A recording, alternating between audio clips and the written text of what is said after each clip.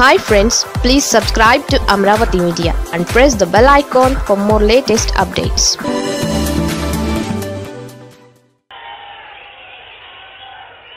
ఒకటే ఒక మాట చెప్తా ఉన్నా, రాజకీయాలలో అన్నా కానీ ఒక మనిషికైనా కూడా లేదా ఒక రాజకీయ పార్టీకైనా కూడా రెండు గుణాలు ఉండాలి.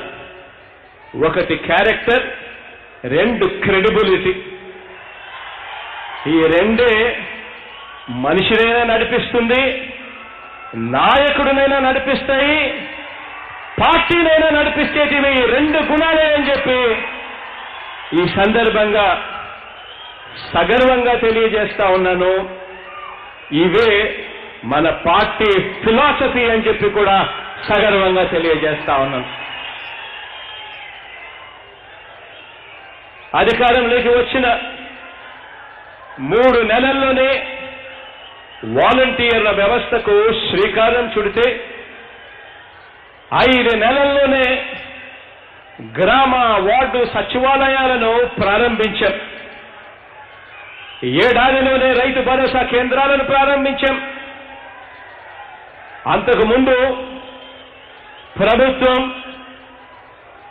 గ్రామాన్ని దోచుకునేందుకు జన్మభూమి కమిటీలను పెడితే మనందరి ప్రభుత్వం గ్రామ స్వరాజ్యాన్ని నిజం చేస్తూ దేశ పరిపాలనా చరిత్రలోనే ఒక గొప్ప మార్పుకు శ్రీకారం చుట్టడం జరిగింది.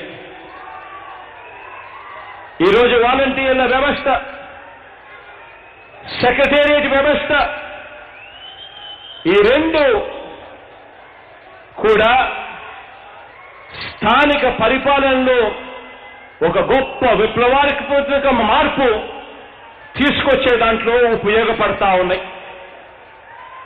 పాలనను మరింత పారదర్శకంగా, మరింత మెరుగ్గా అందించేందుకు, పాలనను సూపర్వైజ్ చేసేందుకు, పాలన పర్యవేక్షించేందుకు జిల్లాల పునర్విభజన, మరిన్ని రెవెన్యూ డివిజన్లు, మరిన్ని పోలీస్ డివిజన్లు ఏర్పాటు కూడా చేయడం జరిగింది. 44 ఏళ్ల రాజకీయ జీవితం, 14 ఏళ్లగా ముఖ్యమంత్రిగా అనుభవం ఉన్నాయని డంకా బజాయించుకుని చెప్పుకుంటా ఉంటారు కొంతమంది. నేను అడుగుతా ఉన్నాను, ఏ రోజైనా కూడా ఇలాంటి ఆలోచన, ఇలాంటి విప్లవాత్మక ఆలోచన ఏ రోజైనా, ఒక్క రోజైనా కూడా ఇలాంటి ఆలోచన వచ్చిందా అని చెప్పి అడుగుతా ఉన్నాను. గతంలో చంద్రబాబు నాయుడు గారికి కానీ ఆయన పార్టీకి కానీ. ఎందుకంటే ప్రజల కష్టాల గురించి, వారి బాగోగుల గురించి అర్థం చేసుకుని ఆలోచించే చిప్పు మైండ్లోనూ గుండెలోనూ ఉండాలి. ఈ మధ్యకాలంలోనే చంద్రబాబు నాయుడు గారు ఒక రింగును చూపించి ఆ రింగులో చిప్ ఉంది అని చెప్తా ఉన్నారు.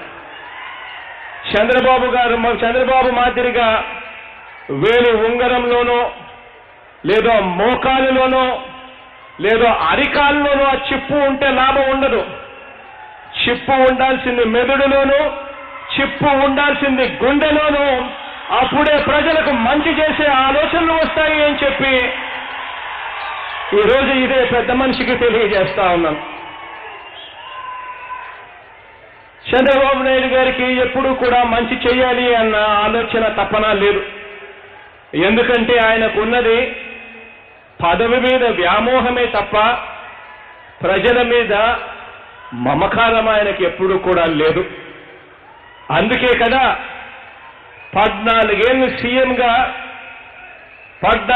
సీఎంగా చేసిన ఈ మనిషి అప్పట్లో ఏమీ కూడా చేయకపోగా ప్రజల ఒత్తిడి మేరకు చివరికి మన ప్రభుత్వానికి అర్జీ పెట్టుకున్నాడు.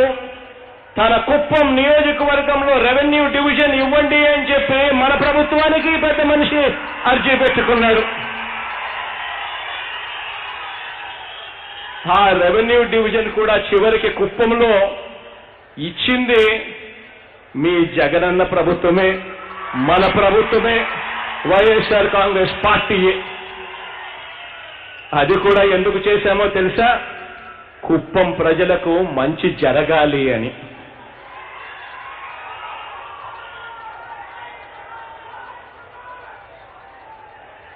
ఒక్కసారి ఆలోచన చేయమని అడుగుతా ఉన్నా, ఎందుకు ఈ పరిస్థితి వచ్చింది? ఆ పార్టీకి మన పార్టీకి తేడా ఏమిటి? వారికి రాజకీయం అంటే ప్రజలతో వ్యాపారం చేయడమే. రాజకీయం, వారి దృష్టిలో రాజకీయం అనంటే ప్రజలకు మంచి చేయడం కాదు, ప్రజల దగ్గర నుంచి ఎలా దోచుకోవాలి, ఆ దోచుకున్న సొమ్మును ఎలా పంచుకోవాలి. ఇది వాళ్ళకు తెలిసిన రాజకీయ డెఫినిషన్. మనకు రాజకీయం అనంటే మనకు తెలిసిన డెఫినిషన్ ప్రజల మీద మమకారం.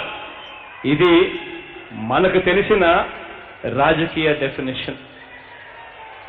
తెలుగుదేశం పార్టీ అనేది ఒక పెత్తందారి పార్టీ. ఒకసారి గమనించమని అడుగుతా ఉన్నా, అక్కడ పాలకుల తీరు, అక్కడ వాళ్ళతో పాటు కలిసి ఉన్న మనుషుల తీరు ఒక్కసారి ఆలోచన చేయమని అడుగుతా ఉన్నా. తెలుగుదేశం పార్టీ అనేది ఒక పెత్తందారి పార్టీ.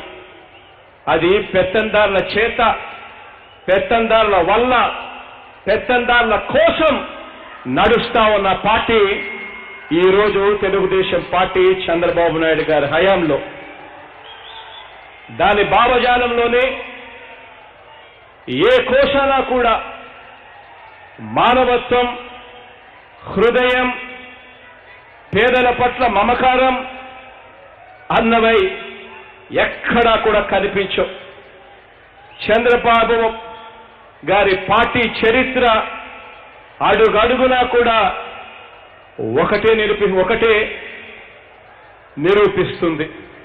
అదేమిటి అనంటే వెన్నుపోట్లు.